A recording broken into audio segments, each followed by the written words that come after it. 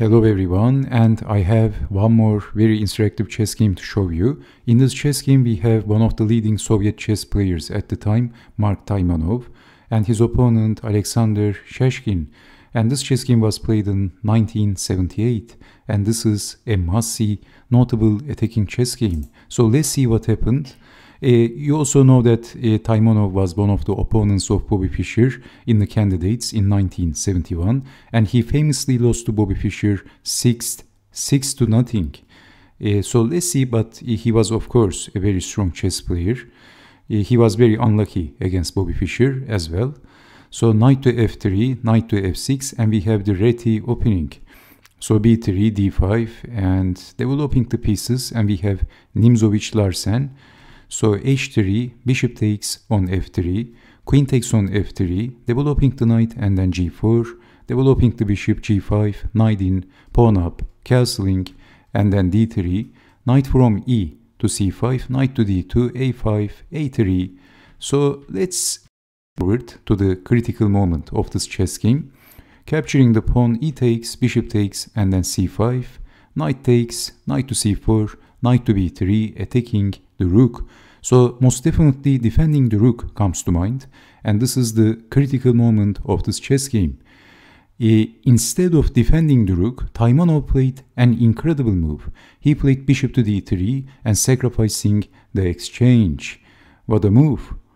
And we have bishop to c5, defending the bishop, but let's see what happens if capturing the rook. Well, white has the power of the bishop here. So bishop takes on a1, and you can see both of the bishops is aiming the king. And if defending the bishop, we can sacrifice the bishop just like this, and white has a very good compensation. So if king takes, we have queen in, and how to defend now? Defending is difficult. So Alexsander Shashin saw all this, and he played bishop to c5, not capturing the rook. So bishop to c3, and we have b5, and it is white to move. Now Taimanov decided to sacrifice his bishop. Bishop takes on h7, the Greek gift. So king takes on h7, and then check, and what is the follow-up? Now white is running out of attacking material. Well, Taimanov sacrificed the second bishop. Bishop takes on g7, double Greek gift. I don't know if there's something like that, but we can say that this is double Greek gift. Let's put it that way. So how to defend the checkmate threat? Queen to h8, checkmate. So king takes, and after checking the king, and truly we can say that white is running out of attacking material. White is running out of ammunition. So what is the continuation? How to win? What would you do in this position? So you most definitely can checkmate the king with only one queen in this position. So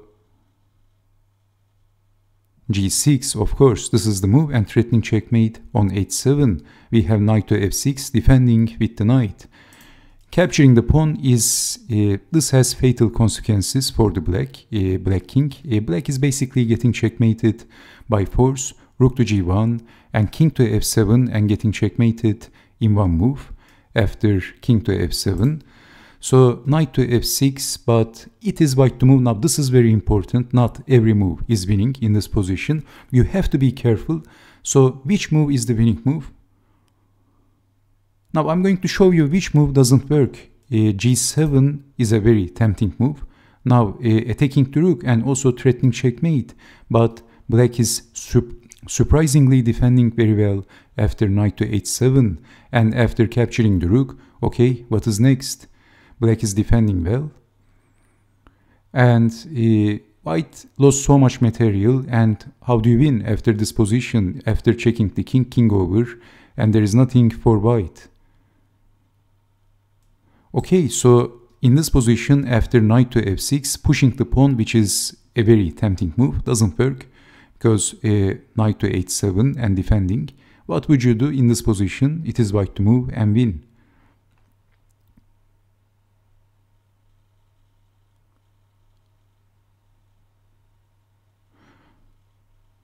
Okay, did you see the move? The move is rook to g1, and I find this move a very elegant move, very beautiful move, and this is a different story.